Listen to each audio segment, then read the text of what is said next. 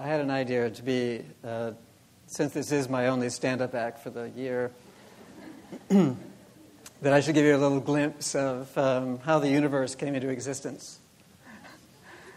Instead of talking about personalities, if we just talked about the 12 zodiac animals as energy, and we let that energy speak, for instance, I would start with the rooster, whose idea it is to create the universe. Let's create a universe. Yeah, I mean, I've been thinking that would be a really good idea.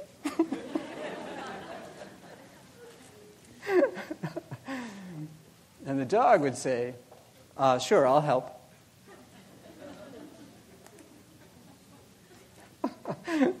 But that's all it says, because it was waiting for directions. And the pig would say, this is going to be fun, right? I mean, it should taste good, and there should be, comfortable seating.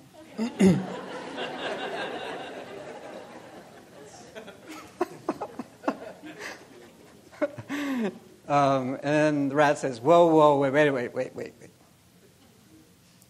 Just wait. Because it just seems like so much to do. A whole universe? Wait, we got to break it down.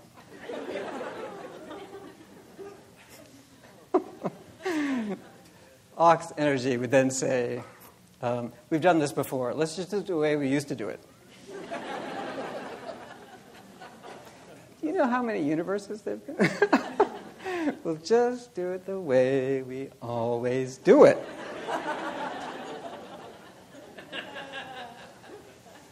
And the tiger energy and the raw would say, well, let's do it a little bit different. Come on.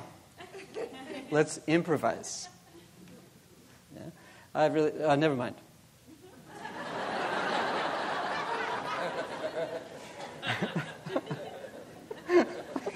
No, wait a minute. Let's improvise. Well, never mind. The rabbit would say, okay, we can improvise, but I've just got a feeling. Never mind.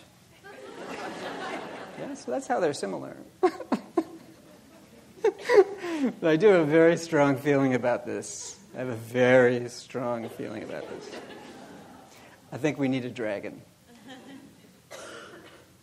The dragon was unavailable.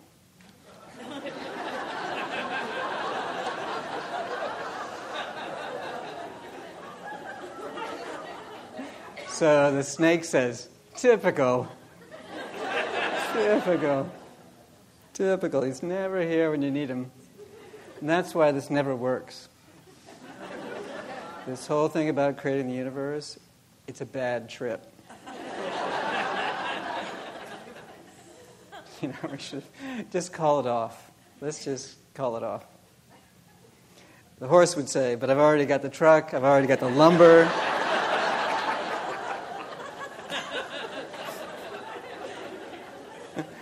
I got the whole weekend off.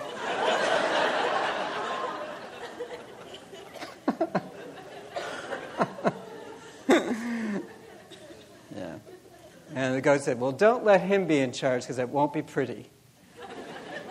So the goat wants things to be pretty. Also, it should be harmonious. These big words that haven't come up yet.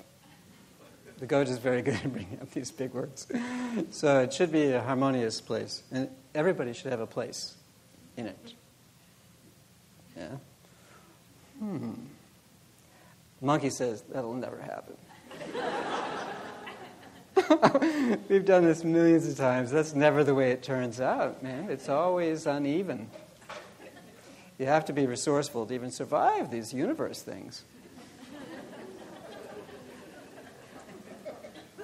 You can't trust those. And the rooster said, well, it's my idea, and I think it's a really good one.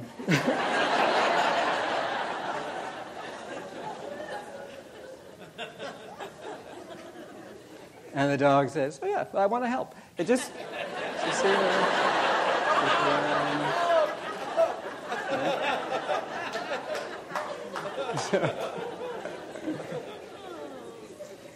so in Buddhist tradition, we have two ways of looking at this: samsara and nirvana. It's both. We keep creating a situation which is problematically perfect for enjoyment.